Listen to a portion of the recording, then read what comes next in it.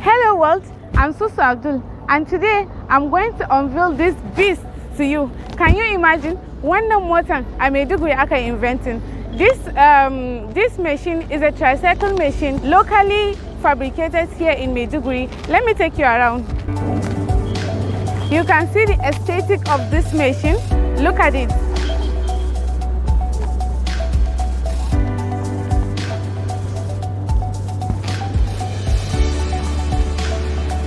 One amazing thing about this machine, or let me say this beast, is that from the back it looks more like a bike, and you can see it here from the front.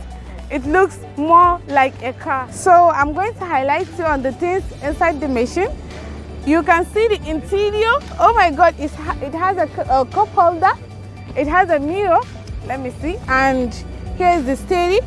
The machine uses its transmission is manual. So if you can drive a manual car, you can absolutely drive this beast. You can see the gear and everything. And this machine is a two-seater machine, as you can see. Zaka iya gayyata budurwarka ko kuma ka fita da abokinka da shi. It's very convenient and it's cool, and you can feel the fresh air coming all through. You can see it's open. This young man beside me, the brain behind this beast, the constructor of this beast, his name is Engineer. Yes, Ali Fidel. I would like to invite him to ask him a few questions that you guys have been anticipated to hear from the host mouth. So can we enter the machine so that so tambaya na anan shine mene ya inspire naka har ka gina wannan machine din? Saboda ina son sport ne, shi yasa na hada wannan. Okay, sai ka hada. Kaman wani lokaci ka dauka kake garejin nan har ka iya ka samu basiran kirkiran wannan abun? Okay, kin san ba asalin dan nan bane. Okay. Muna marcecen ne, kin san Boko Haram ne suka turo mu muka zo nan. Sosai. To da na zo nan dama a can ma ina aiki. Da na zo nan to na yi kusan wata 6 zuwa shekara 1. Na ga abun ba zai kare ba.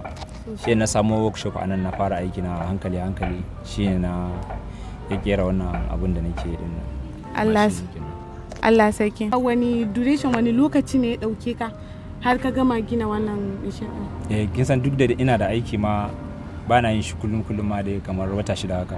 Okay, wata 6. So yanzu idan mutum yana so ya ka maka contract ka mishi individual, kamar nawa kake gani zai dauke ka kuɗi haka, nawa zaka iya mishi? Gaskiya zai kai miliyan 1. Okay, zai kai miliyan 1. Yanzu idan aka baka sponsorship ko ka samu sponsorship, me zaka iya yi? Abubuwa da yawa gaskiya. Okay, dangane da wannan nake. Okay, wannan? Yanzu misali kamar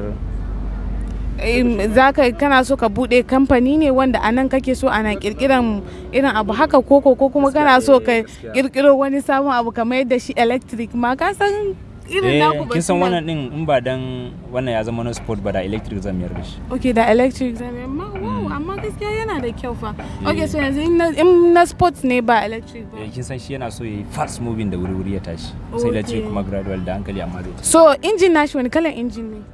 Akwai engine na irin four wheel cycle din nan, tricycle ya shi ne irin engine na shi kenan. Okay, so wani kalubale ka fuskanta da kake wannan na equipments, kayan aiki ko kuma na kuɗi, wani kalubale ka fuskanta? Kin san in naje siyan karafuna a wajen ajakutan nan, shine nake siyan wasu kaya nake ajewa. Okay. Da hankali dai kin san abin ka da ba a lokaci daya ba. Gashi kuma daman abubuwa ya faru a baya da arzikin mutum. Wallahi sai hankali. Gaskiya ne. Shine. Zaka iya zagayawa da ni saboda mutanen mu su kalla yadda mashin da yake. Ba matsala, zai yi mana. Okay, to shikenan.